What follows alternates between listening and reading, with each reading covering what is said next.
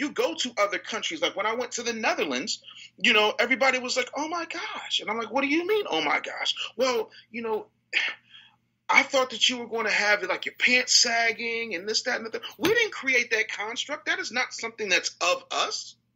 Right. You see what I'm saying? Right. But that message is out there. And so if you look at who really runs the shows, Mona Scott Young has no power. She's Lady Eloise. Okay?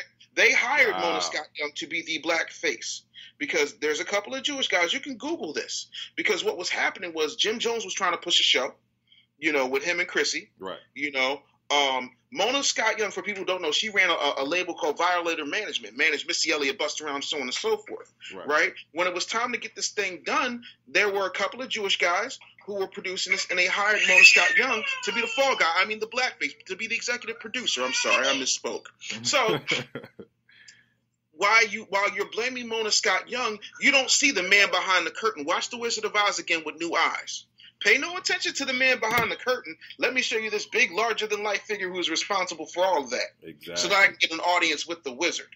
Exactly. You know? So exactly. we gotta be more conscious of what we're feeding people because that narrative is dangerous. There's a show on MTV, I think, maybe a couple of years ago, where there are parts of North Carolina where there are no black people, and they saw some black people and they were shocked that they were not like what they saw on TV. Wow. You see what I'm saying? So that image is important, and that image affects what winds up happening. Right. Most definitely. Yeah, man, it's funny that you say that. I got in a discussion yesterday about Mona Scott Young, and you know, I think that a lot of times what we do is we kind of look at the token. A lot of black people look at the token Negro as inspiration. This is something that I can do. Such and such did this, that, and the third. I can do that. And although that, you know, I love black success in whatever form it comes in. But I think that too often we look at the token Negro and not the self-made black man like yourself, you know. And even though you had a history in radio and, you know, working with people, you know, not a lot of people are going to tell the story of Dave Anderson, who has all of these books and these courses and different things like that. They're always, you know, it's always looked at as what you did for working for somebody else. That's the inspiration and the motivation instead of the independent entrepreneur.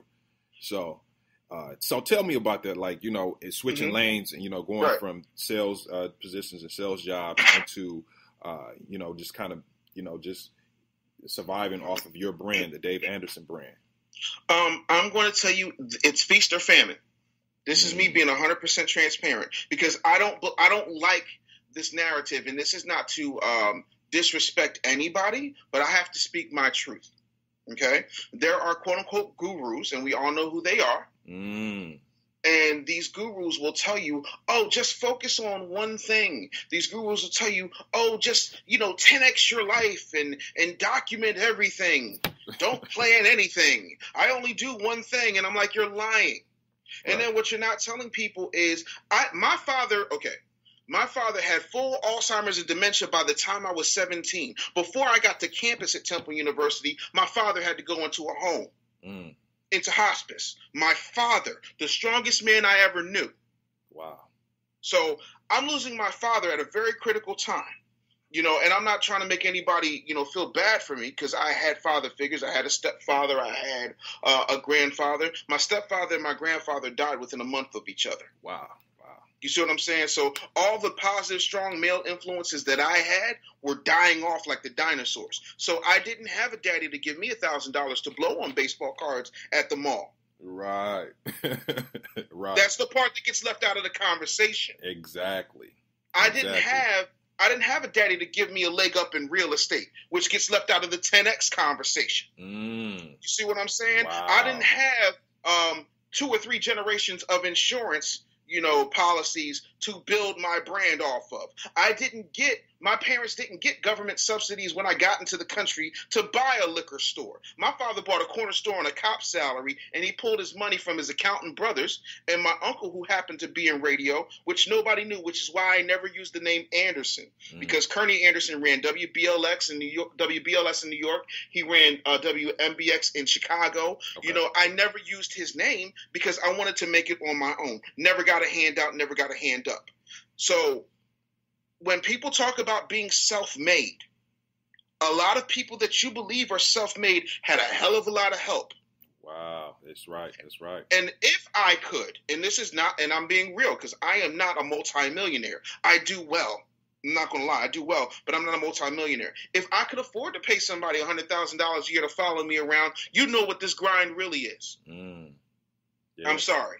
Yeah. You know, and so for me, I take issue with the fact that if Damon Dash gets on the Breakfast Club and tells DJ Envy, listen, you need to understand that you cannot pass your job down to your son. If your son does not have your skill set, if he can't DJ, so on and so forth, it's a wrap. You can't give him anything. Right. I'm talking about legacy. And everybody, every Negro came out the woodwork on the internet. Oh, Dame Dash is crazy. That's why Jay-Z left him, blah, blah, blah, blah, blah. Right. And Dame Dash is trying to show you, listen, I had a partnership with Def Jam. There's a difference between a partnership and being under somebody's thumb. That was a 50-50 partnership. Right. He's trying to break that down. And everybody's saying he's crazy and this, that, and the third. He fell out with Jay on some personal stuff, you know, that rolled over into business. Not some business that rolled over into personal stuff. There is a difference and a distinction, which is why ain't nobody been killed behind it. Right. So let's start stating some facts. I'm going somewhere with this, so bear with me. I hear you. When Gary Vaynerchuk says, oh, you know, you have to go in. You have to tell your mom, you know, it's okay. You know, oh, it's like somebody just showed fire to cavemen. Folks are running up and down. Right. You know, and I'm like, Facts. If I say that, people tell me I'm crazy. Facts. People tell me I'm too rough. People tell me I'm a bully. That's where the business bully name came from. If you want me to do that, like Reggie Noble said in 1996, I'll be that. You see what I'm saying? Like, I'm at a point now where, and this is no diss to Vaynerchuk, but I have to speak my truth. Bro, you frauding.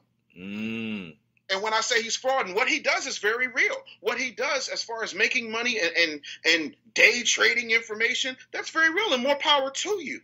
But I have an issue with somebody who, whether it's consciously or subconsciously, only speaks to black people in hip-hop and sports references.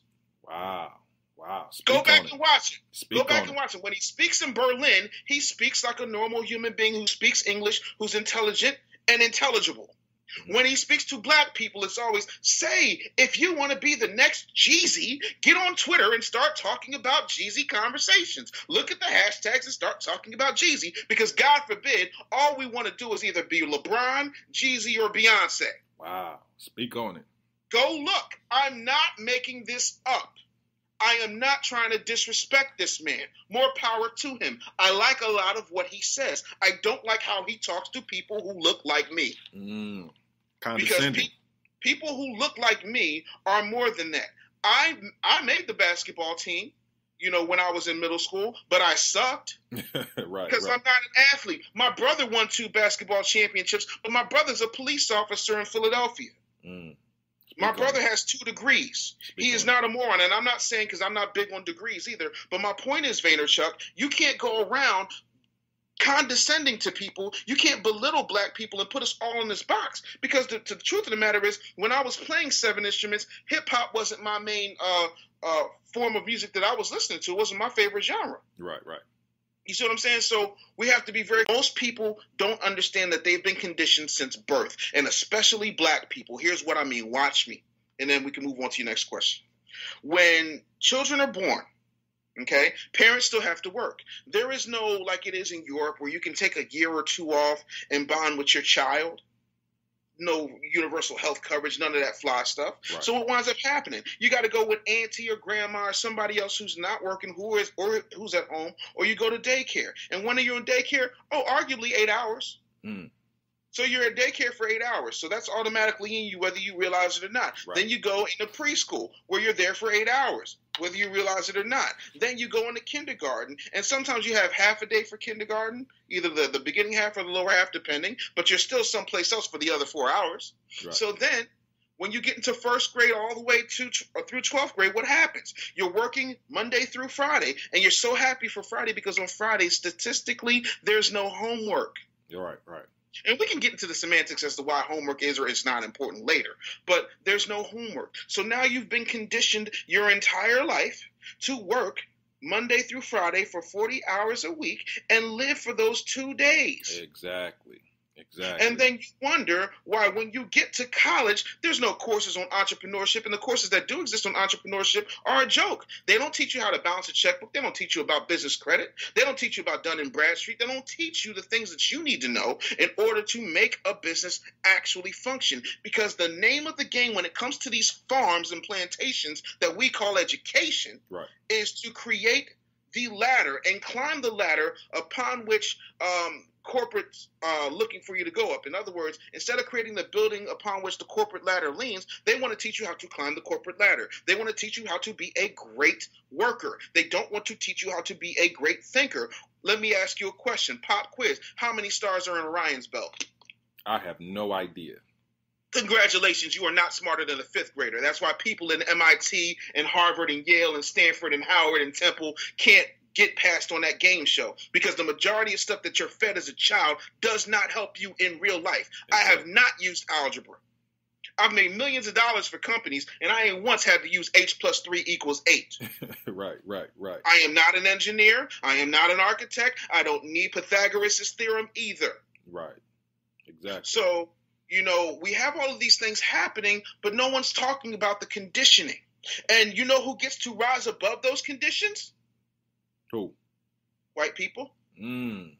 Because white people get to bootstrap. White people get to tell the story. And like the old African proverb says, until such time as the lion learns to write, the hunter will always be the hero of the story. Right, exactly. So you can talk about how your dad was okay with you blowing $1,000 after you just got finished saying how hard it was for him as an immigrant. Something ain't jobbing, Chief. Right, exactly. Because you could just go to the mall by yourself, rent a booth, and spend $1,000 on baseball cards and rock out. Okay. Yeah. Oh no. Granted, when it comes to wine, I think he's probably the best sommelier available to me. Love him for that. But you know, when it comes to dealing with people honestly, I have some issues and I have some questions.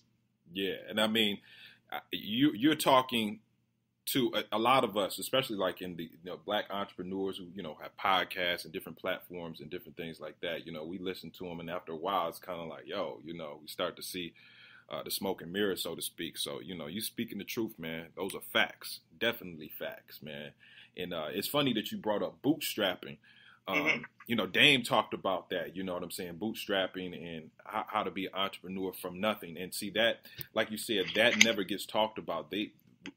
See, a lot of people, this is just not black people, but a lot of people, 85% of people have this struggle where they don't have enough capital to start their own business. They have to bootstrap. They have to make $1 out of 15 cents. Talk about, and you transitioned from sales positions and sales jobs after you got out of radio into building your own brand. Tell me what was the process? You know what I mean? Coming from as a salesperson to an entrepreneur, and what you had to do to bootstrap, flip, and re-up, and rinse and repeat, and all that good stuff. Okay, so let's talk about this honestly. This is the one thing you will hear me and Gary Vaynerchuk agree on. The internet has leveled the playing field. And this is a conversation that Charlamagne and I had 10 years ago.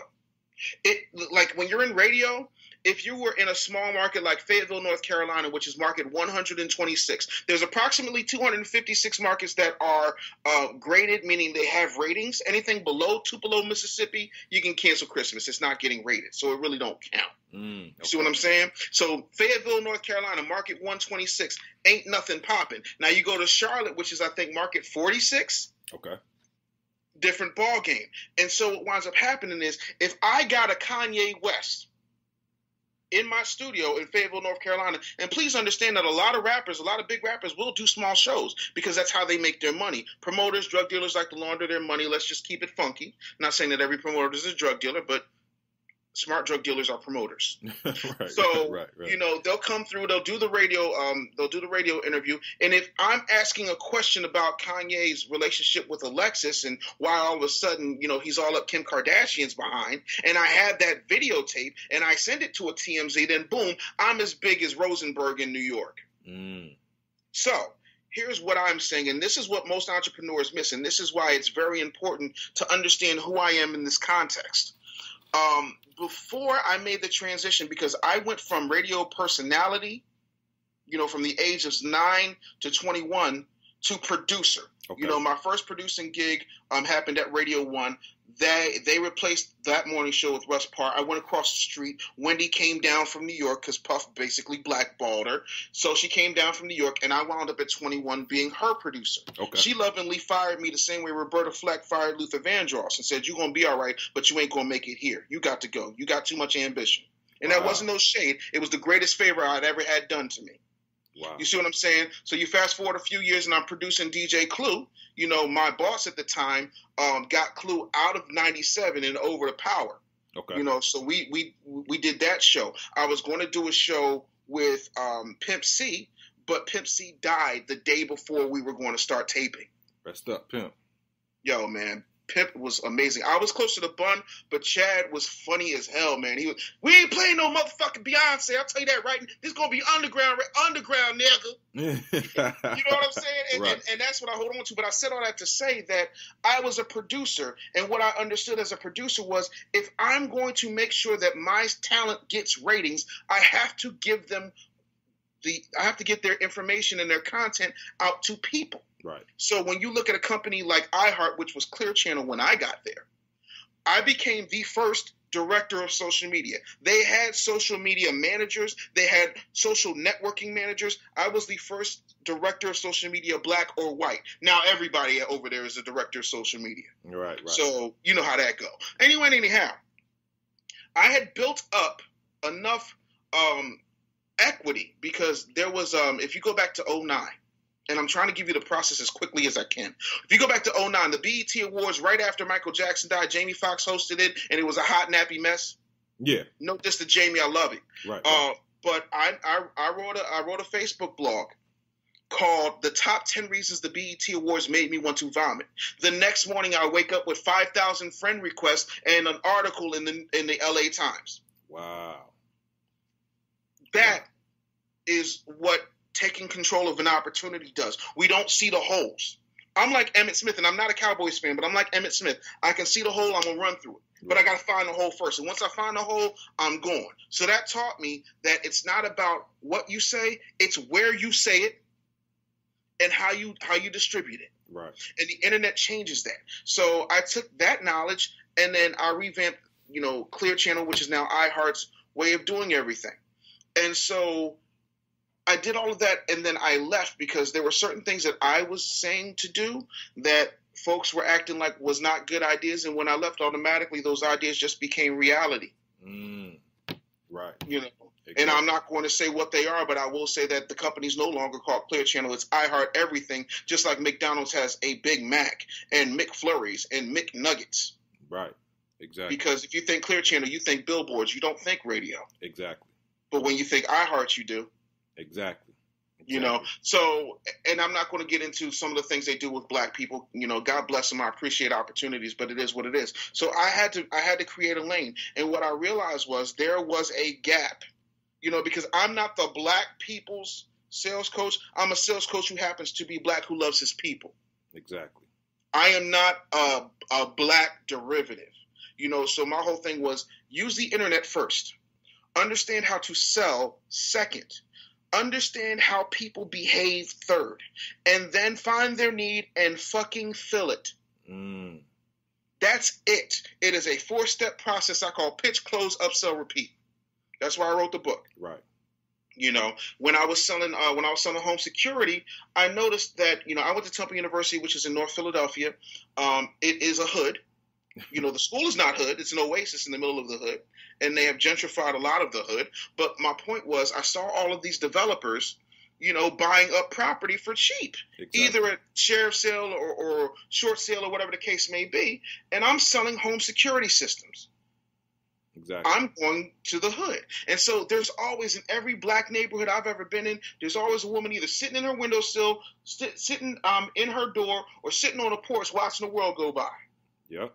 That is the smartest person you will ever meet. And so I went up to the neighborhood mother and I said to her, ma'am, excuse me, can you tell me who's buying up all these properties? Oh, yeah, baby, that's that little white boy around the corner. I said, thank you so much, ma'am. I'm going to be back and see you in an hour. I went around the corner. I said, who's in charge here? Guy says, I'm in charge here. I said, what's your name? My name is German. I said, okay, German. Look, how many properties do you have? Oh, this is a 50-unit thing. Okay, cool. I'll tell you what. I'll give you all these units at half off the cost. Let's sign this deal now. We signed the deal. I made $2,800 in about 30 minutes. I came back. I gave that woman a $100 tip and put her in a free system that I paid for a year. See, what everybody tries to go out here and do is say, hi, my name is Johnny. I have this wonderful product. Exactly. You're not going to get there one-to-one, hand-to-hand. That's bullshit. Shaking hands and kissing babies is great for politics because it's great for optics, but that's not how elections are won. Exactly. Elections are won by states. Exactly. So you have to have a sweeping approach. Right. And, when people saw me do that, they're like, oh, damn. Anderson's doing it this way. Oh, well, we can't let him do that anymore. So then the rules change. Yeah. See what I'm saying? Right. And so I realized that whether I was selling gutters or home security systems or anything else, the process in and of itself remains the same. Right. And so I took my knowledge and I started to write a book called Common Sense Ain't Common. And that book was just to give people an understanding of what it could be. And that's why Charlemagne has uncommon sense. See what I'm saying? Okay. You know what I'm saying? So you have that, and then when I wrote Pitch, Close, Upsell, Repeat, I put 6 years into selling and mastering what it is to sell my way, not some, Grant Cardone method that costs $10,000, or not some Gary Vaynerchuk vague, document. Don't create. Crappity do, just real brass tacks. I wrote 74 pages. Why is it 74 pages? Because we ain't got time to read a whole bunch if we making money. Exactly. I'm not fluffing you. Exactly. So that's what I did, and I continue to do that. So when people join when they join my sales course, at bit.ly/2 join the bully, they get results. I got people making 4 or 5 figures a month. Why? Because I'm cutting through the BS. Right. And then, when it comes to one-on-one coaching and things of that nature, then, that's when the costs start to occur. But at the end of the day, I have to value me. We give away more than we actually need to in order to survive. That's why Koreans now run nail salons. That's why different types of Asians run the hair care industry, because we gave so much away that we didn't sell anything. The game is to be sold, not to be told. Yep. Last I checked, that was pimping 101. Yeah. But black people started slipping on their pimping, and it cost us. Yeah, exactly.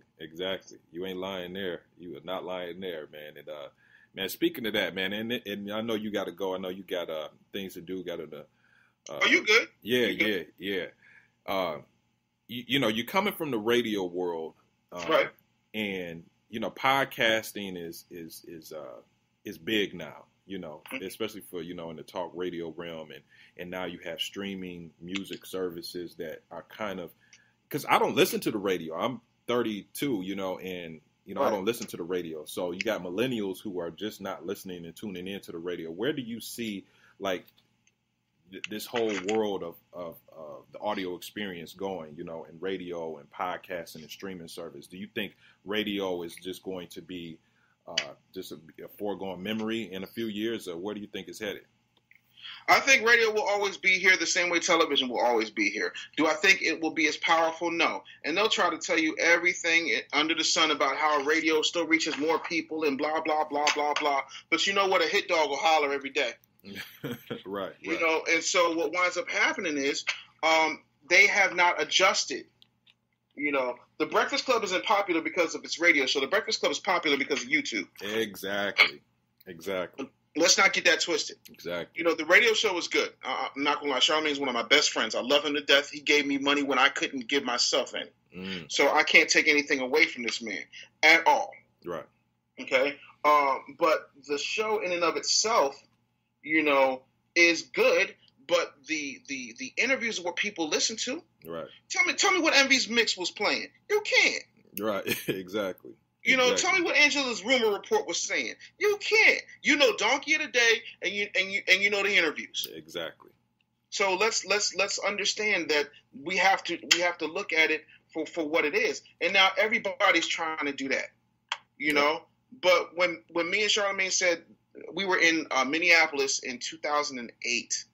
And when we were there, we were talking about the importance of the fact that black radio throws away its hits too early, and they have nowhere to go because they go from mainstream hip hop to, you know, On the Wings of Love, you know, Teddy Pendergrass and Anita Baker and all these old other fools, and all that stuff is in the middle. Like, yo, we're about to be 34. We're about to be 35 to 54.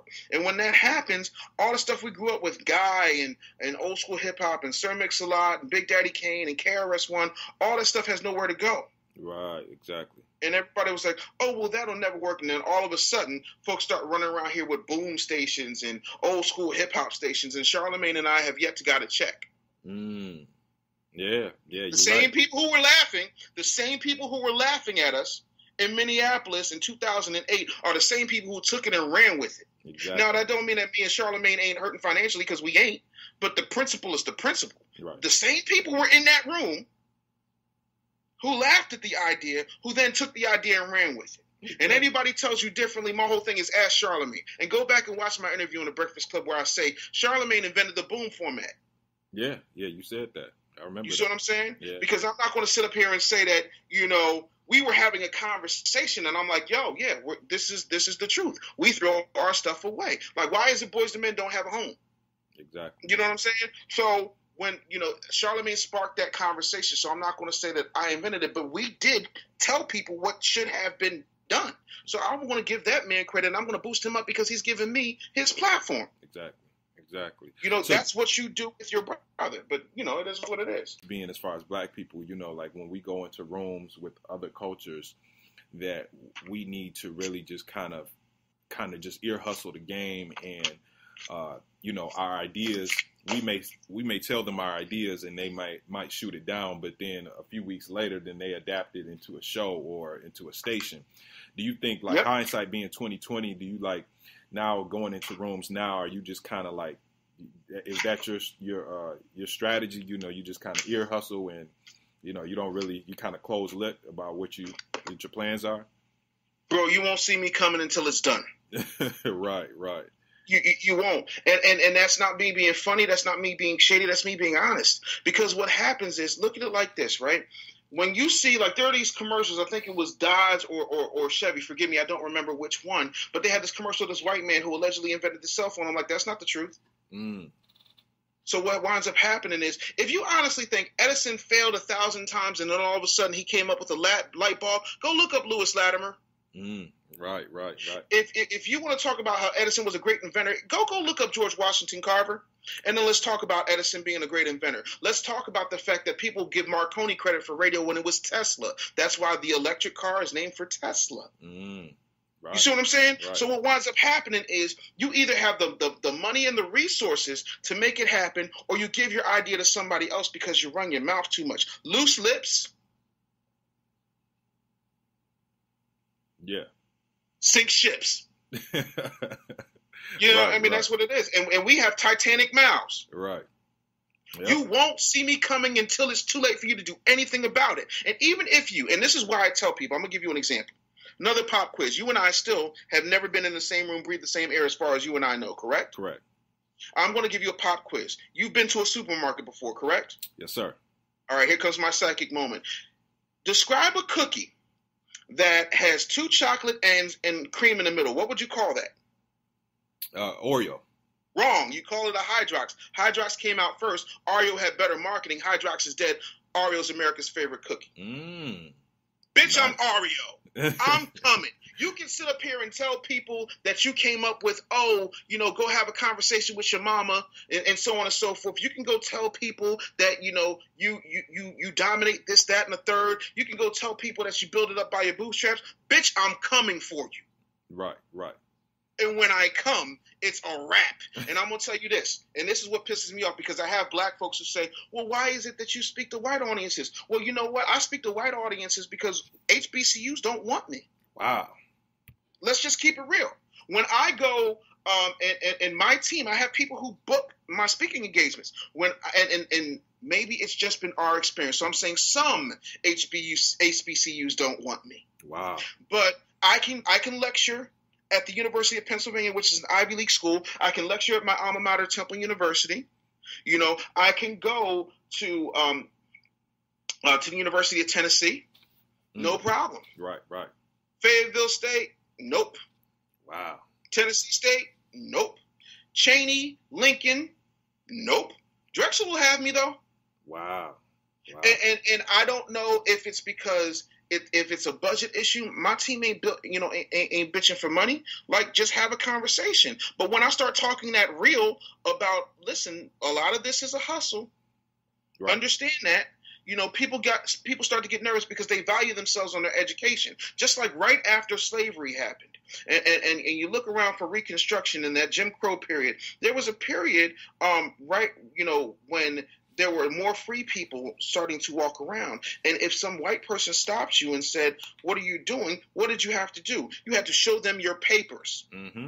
So when you hear black people talk about how educated they are, they want to tell you about their degrees. Mm-hmm. I've got degrees, and what? So, right. You know, I still had to pay student loans. Obama had to pay student loans. Michelle had to pay student loans. Who gives a damn about your degree if it makes you broke and it doesn't guarantee you a job? Like I said on the Breakfast Club, and people missed it, 300,000 people with MBAs right now put down that they tend bar as their main source of an occupation. Wow. That's crazy. So you want to talk to me about your parchment? Let me talk to you about what parchment means. Because if parchment meant that much, we wouldn't have people getting blasted in the street by cops. Mm-hmm. If parchment meant something. Because last I checked, the Constitution, the Bill of Rights was written on parchment. Right. Exactly.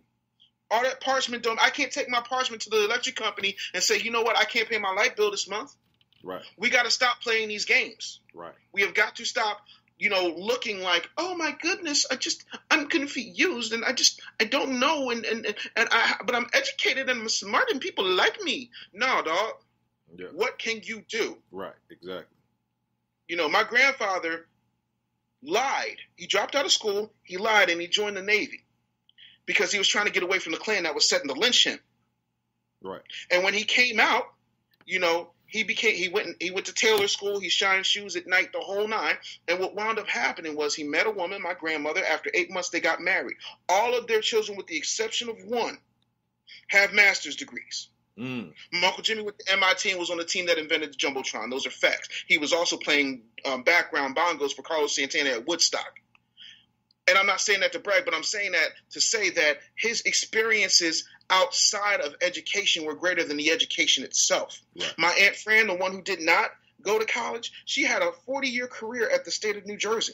Wow. She's retired in Florida. So, intelligence does not make education. I know plenty of people who graduated from Yale who are dumb as bricks. And I know plenty of people who graduated from Yale who became president. Yeah. Who people say are dumb as bricks. Right.